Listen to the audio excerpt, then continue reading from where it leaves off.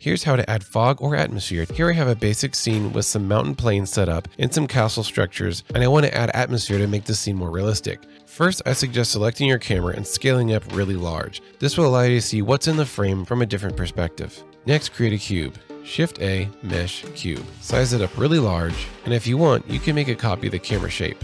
Select the cube and make a new texture. Delete the BSDF shader and add a principled volume. Plug it into the volume output, turn the density down to 0.01. You can also use a gradient node to control the fog and make it thicker on the ground and thinner in the air. Using a mapping range, set the Y to -90. Now the X location will control how high or low the fog is. Use the mapping range to control the minimum and maximum values. If you play with the anisotropy fader, you can control if the volume is denser around the light source, farther to the right, or away from the light source, farther to the left.